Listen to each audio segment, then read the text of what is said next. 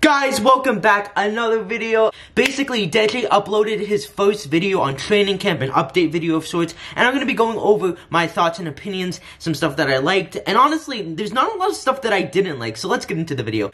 So the whole concept of the video is Deji going to his strength and conditioning coach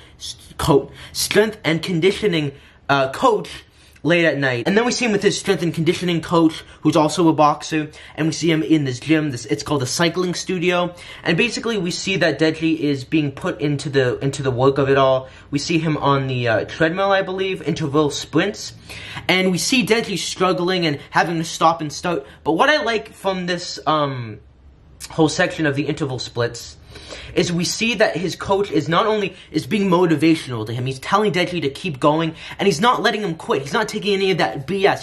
He's saying, keep on going, Deji. I don't care that you're a YouTuber. I'm pushing you to the limits. And this is the kind of people that Deji needs. People that are not yes men. People that are not just happy to be there. But people that care about him enough to make him work, to put him through the grind. Another thing that is good on Deji's part is that he is proactively not quitting so easily. He quits for like a second, and then he keeps on running on the intervals. You know, he falls to the floor, and the coach is like, nope, get up, do what we taught you, which is, I think, what KSI does too. And again, this is all good stuff. It's guys that are testing him, pushing him to the limits, and giving him this mentality.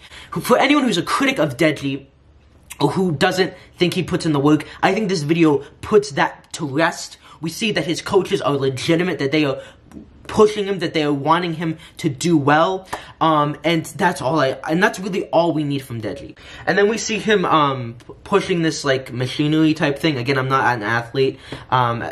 Contrary to popular belief, I'm not a boxing expert. And we see that his own coach kicks him in the stomach to keep going, and I'm like, yes, like, this video fills me with pride and with joy and with hope and optimism in Deji. And then we see him pounding into the punching bag, and that is another thing where I'm like, wow, he is working. He is working, guys. We have visual proof and verbal proof that the man is working, that the man is training, that he's doing the necessary things to win this fight. And then we also hear from his coaches that he's on a diet and that there's no cheat days. I hope that is true, because I think diet, cardio, and keeping a consistent schedule is something that Deji struggled with before. So to see him eating the right meals and having a plan is very, again, another thing that just, whew, you're just kind of like, thank God. And then we hear him this coach saying he's been sparring more, and that's always a great sign, and he's beating people or excelling than people that have been doing it longer than him, and that's awesome. Then we see him doing the medicine ball at 10:30 p.m.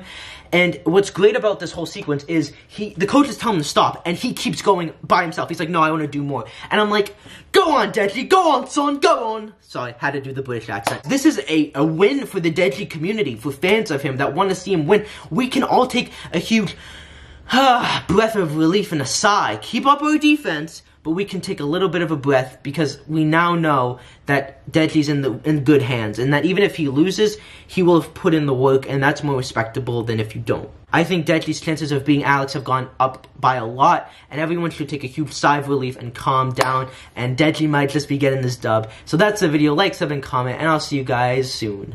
Peace.